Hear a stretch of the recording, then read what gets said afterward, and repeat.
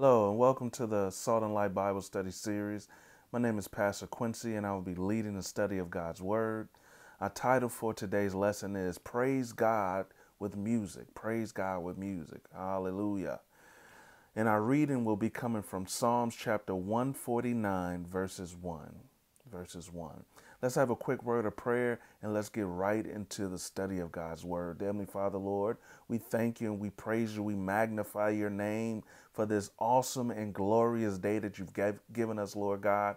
We pray right now in the name of Jesus that you will get the glory out of this lesson. We pray in the name of Jesus that I will decrease and that you will increase, Father God.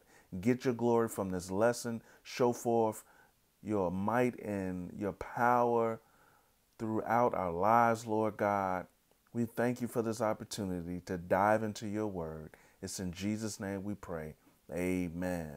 Hallelujah. Hallelujah. Again, the title of our lesson for today is Praise God with Music. Praise God with Music. One of my favorite moments in service is when we are praising the Lord corporately. One of my favorite times also is when I hear a song and I'm able to share that song with somebody else. Not just any song, but a song of praise and worship to our Lord and our Savior. That song of praise, being able to share that song, hoping that it will be a blessing to somebody else. My first question for you today, are you able to share your praise with somebody else? Can somebody see something in your life that will cause them to praise the Lord for who he is, not for who we are, but for who he is? Praise is an action word. Hallelujah. Praise is an action word. It is something that we do to show forth how grateful we are for who God is and what he's done in our lives. So I don't know who you are. You might want to go for a praise break right even now. You might want to say, Lord, I praise you for everything that you've done in my life, and just begin to worship and to glorify God for who he is. Hallelujah. The scripture says in Psalms chapter 149, verse 1, it says, praise the Lord. Sing to the Lord a new song. Sing his praises in the assembly of the faithful. Verse 1 starts off by saying, praise the Lord. Praise the Lord. We know in scripture, in Psalm chapter 22 and 3, it says that God inhabits the praises of his people. God is sitting down, relaxing in your presence while you're praising him. Hallelujah. It also says, put on the garment of praise for the spirit of heaviness in Isaiah 61 and 3. God is saying it's time out for that spirit of heaviness or that spirit that causes you to faint to be upon your life. He's saying put on the garment of praise right now in the name of Jesus and begin to worship him for who he is. Hallelujah. Praise means to shine, to be clear, to be brilliant. Praise means to shine and reflect the light, to magnify the Lord. When you think about a magnifying glass, anytime you put it up to the sun, it's going to be hot exactly where the magnifying glass is directed towards. That actually is a good example of when we magnify the Lord. The place where we are should be changed. The temperature of our lives should go up. There should be a change. Should be some type of atmosphere change because of your praise and worship. Hallelujah. Praise also should be clear. It should be transparent. It should be unclouded. Our lives should exalt God in a way where only thing that people see is him when we praise. Nothing else. It's not a show. It's not, I ain't getting on anybody for their dance or anything like that. But praise and worship should be a place where you exalt the Lord for who he is. And you are there giving him glory. It's transparent. People should be able to see through you and see him in your praise and worship. Hallelujah. It's brilliant. It's very bright. It's radiant. Radiant, meaning that the very thing, the very person that you are should radiate the person of Christ, the person of Jesus. The very person of Jesus, not ourselves, not our attitudes, but praise and worship should supersede anything and everything in that moment and in that time. Hallelujah. You can only radiate that which you are close to. If you ain't close to God, if you're not close to his presence, then you're not going to radiate him. You're not going to show forth his praise. Hallelujah. Our praise should reflect Christ, while our lives should be transparent and unclouded to allow his bright and radiant light to shine through us as we praise him.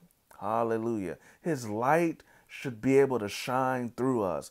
Our lives should not be clouded with sin and other things to weigh us down. We should be free to worship the Lord for who he is. That's why at times you see people raise their hands. Raising of your hands is a sign of surrenderance and saying, Lord, here I am. I want to worship you in spirit and in truth. Hallelujah. I want to praise you for who you are. Hallelujah. The verse continues to say, sing to the Lord a new song. Sing to the Lord a new song. Singing utter sounds of music, melody. God is saying, sing to the Lord a new song. You might say, you know what? I can't sing, but that's okay, right? Some people can't sing, but you can just hum. You can just utter some words of praise unto our God. Sing to the Lord, our master, our king, that which is in charge, in authority, our Lord, a new song, a fresh song. A fresh song. It also means hot or crisp. One of the most popular slogans that's going around right now, one of the commercials, is eat fresh. Whenever you walk into one of those bread bakery shops,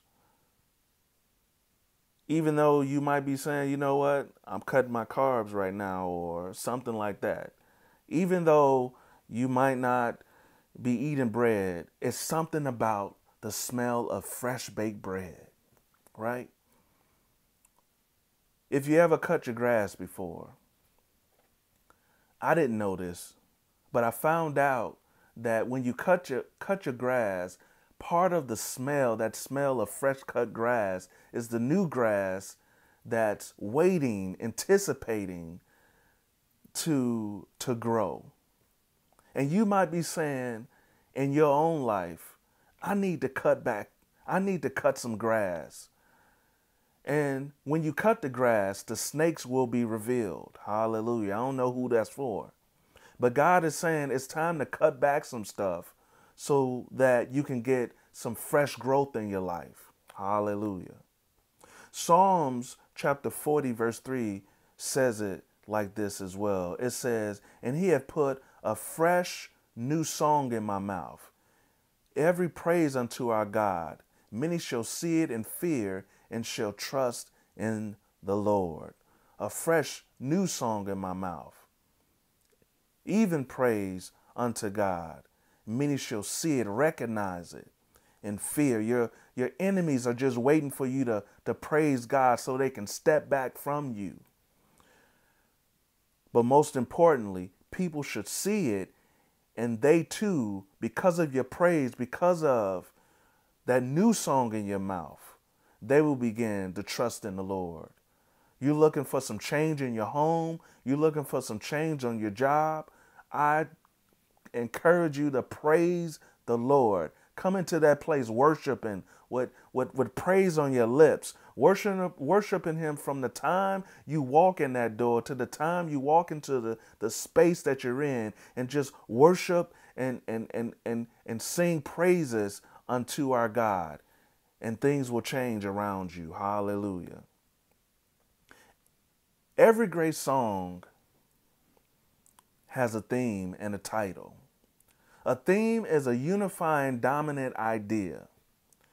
Every great superhero or movie has a theme song. Question: what is the theme or title or song that your life is singing? Hallelujah. I'll ask that question again. What is the theme or title or song that your life is singing? Is the title of your life tired, weary, and worn? Is it the same old song? Is the theme of your life depression? Is the theme of your life trauma? Is the theme of your life victim and not victory? Is the theme of your life abuse and neglect? Is the theme of your life death and destruction? God is saying he wants to give you a new song. Psalms chapter 32 verse 7 says it like this: you are a hiding place. You preserve me from trouble. You surround me with songs of deliverance. Hallelujah. God is saying he wants to change that old song to a new song called deliverance. Hallelujah. Are you ready for some deliverance in your life? Are you ready to be delivered from that situation, from that relationship, from that job, whatever that thing is? God is saying, I want to deliver you from that. But check this out. He also wants to give you some peace in the midst of that situation. So maybe he's calling you to endure. But that new song is to cause you to endure in the place that ultimately was meant to take you out. God is saying he's going to give you a song of deliverance. Hallelujah. Anybody want some deliverance out there? Hallelujah. Martin Luther said it like this. He said, my heart, which is so full to overflow, has often been comforted and refreshed by music when sick and weary. Anybody sick and weary out there today? I double dog dare you to put on some of those artists, some Fred or some of those artists, and just begin to worship the Lord. Fred Hammond, just begin to worship the Lord and allow that song to usher you into God's presence. Hallelujah. Lamentations verses 3, verses 22 and 23 says it like this as well. The faithful love of the Lord never ends. His mercies never cease. Great is his faithfulness. His mercies being afresh every morning. Anybody need a theme song of God's mercies being fresh for them every morning? In closing, Ezekiel chapter 18 and 31 says it like this as well. Put all of your rebellion behind you. Your theme song is rebellion right now.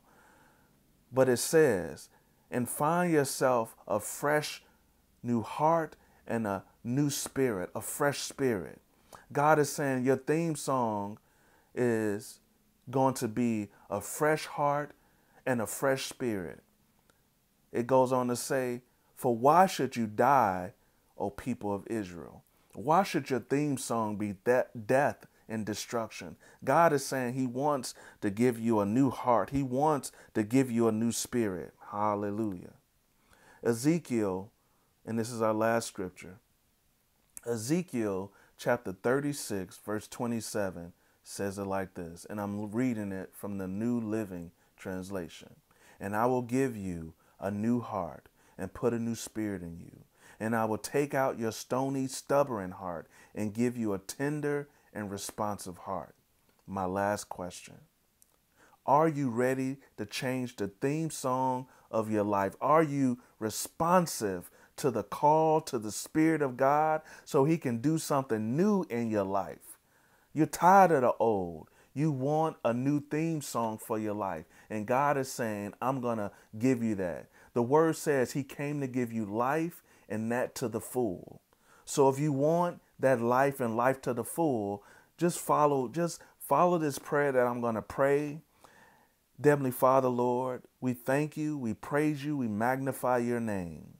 We pray right now in the name of Jesus that under the sound of my voice, with your spirit flowing through the device that they're watching this on, Lord God, I just pray right now in the name of Jesus that that person that does not know you in the pardon of their sins, that they will know you right now in the name of Jesus. Lord, I pray right now in the name of Jesus as well, that that person that was on the path of death and destruction, that you would cause their life to be switched into that path, that their hearts would be responsive to you, Father God, that an overflow of joy, that your spirit will just come upon their lives, Lord God.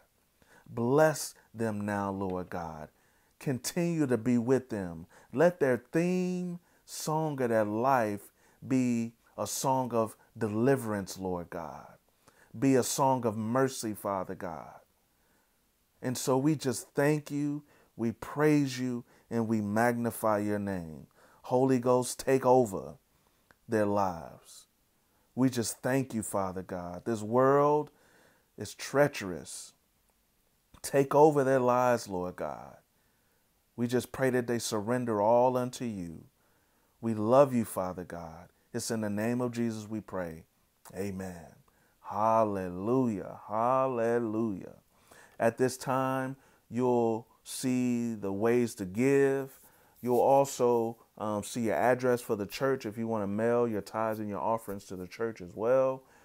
But most importantly, just know that God loves you, that he wants to have a relationship with you, and just know that he is a ever changing God, ever able to change the things that are going on around us. So keep the faith, stay in his grace, and know that God loves you. Be blessed.